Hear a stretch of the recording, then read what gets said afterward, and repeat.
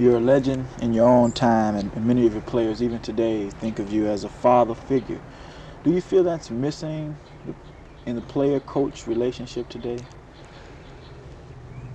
Yes, to a certain extent. I would say it's universally true. It's true in some cases. I guess it's always been true in some cases. My boys, to me, were just like my own children.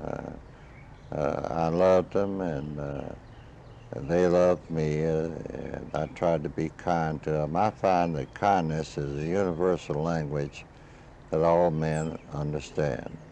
You can pat a hound dog on his head, and he'll wag his tail and lick your hand. I never chew a boy out and let him leave the field feeling that you're angry with him. Give him a friendly pat on the shoulder and let him know that he's still your boy. Otherwise, you'll come back the next day and sulk, and you won't get anything out of him. So my boys knew that I would do anything that I could within reason to make them happy, and I found this out. The kids don't play so much for love of the school as they do for love of the coach.